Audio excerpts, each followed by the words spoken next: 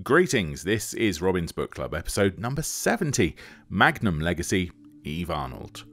Eve Arnold was born in Philadelphia in 1912 and died just short of her 100th birthday in London, England in 2012.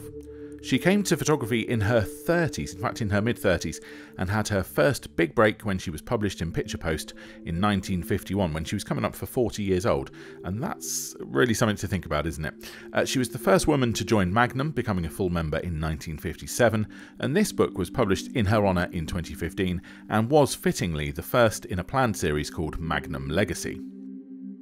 It's slightly bigger than A4 size, the book. It has 192 pages, colour and black and white, and as you can see, it's got a lot of text. There's sort of essays which go with everything, and it forms a detailed account of her life and career, as well as presenting some of her most well-known photography, it must be said, within that kind of format. And I especially like to see the contact sheets and examples of the context that the photographs were used in at the time. So we see like magazine and newspaper cuttings, and we see how the work was used, and I really love to see that. Her use of colour and black and white is equally successful, and she's an inspirational woman, it must be said.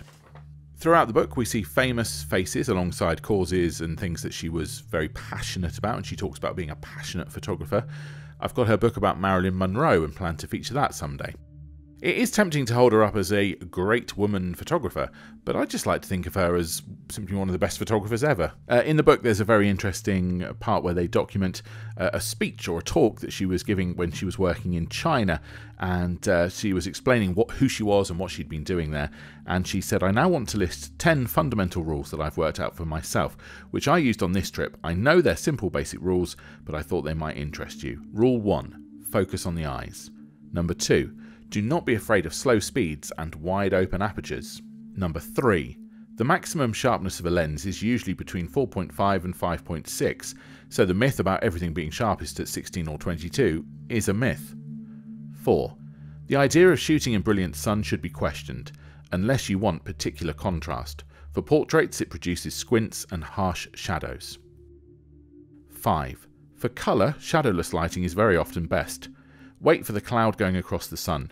Generally, I shoot outdoors for both portraiture and landscape, very early day and very late day.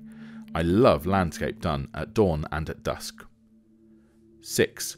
Do not be afraid to shoot in the shadows. For instance, the subject in a doorway with the light from the street, or indoors using the window light. 7.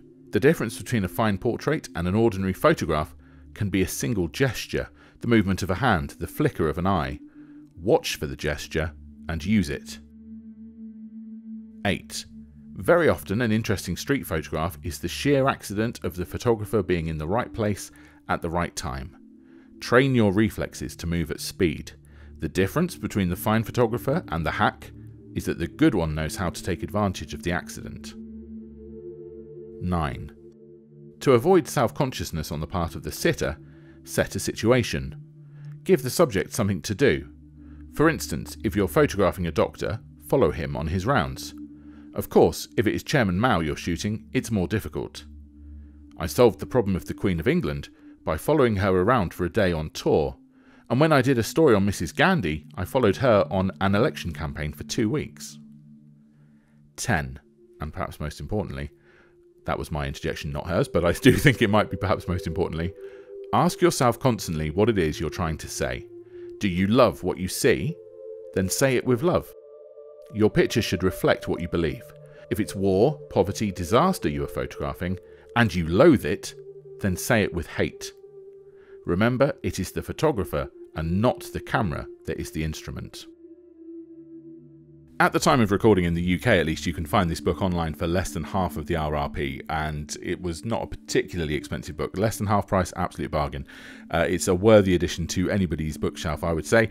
It's a great introduction to her work and is a worthy addition to her legacy. I do have affiliate links in the comments below, so if you wanted to use those, I would get a small amount of commission if you bought using those, and I would thank you very much for that. But yeah, it really is a great book, and it's available at the moment, particularly at a really very good price. So I heartily recommend it to you.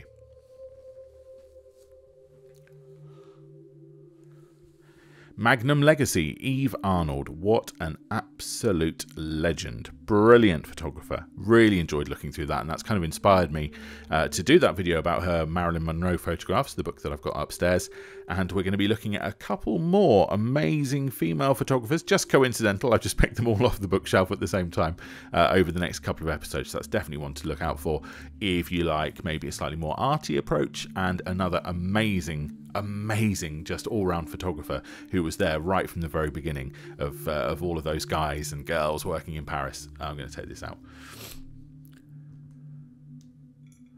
So I'll look forward to that next time, and I'll see you very soon.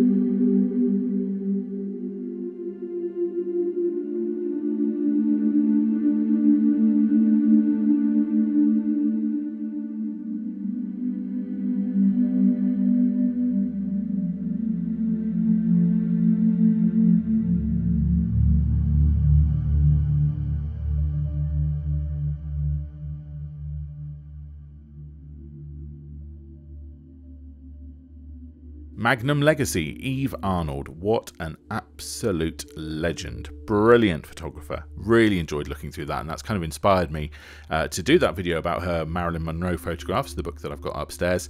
And we're going to be looking at a couple more amazing female photographers. Just coincidental, I've just picked them all off the bookshelf at the same time over the next couple of episodes. So that's definitely one to look out for. So I'll look forward to that next time, and I'll see you very soon.